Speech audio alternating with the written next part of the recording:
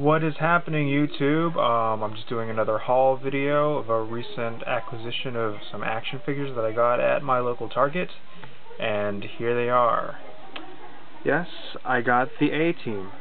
These figures are based on the upcoming live-action movie of the A-Team. Each of these figures costs about $5.99, which is a pretty good deal compared to other movie line tie-ins like Iron Man or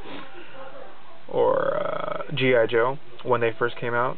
So it's kind of cool. Let's do a little bit of more of a close-up. So yeah, this is Hannibal,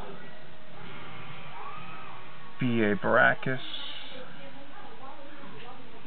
Face, and Murdoch.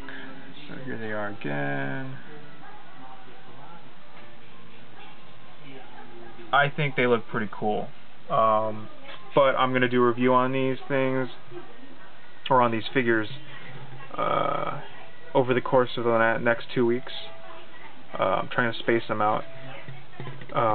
But yeah, they look pretty cool in package, but we'll see how they are out of package. I will remove these and do reviews on each one separately.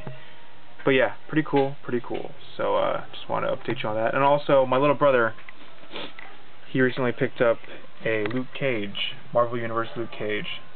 That's also pretty cool too. Nice big beefy figure of Luke Cage, modern Luke Cage. So yeah, that's cool too. So that's all that I got for today, and I guess that's about it.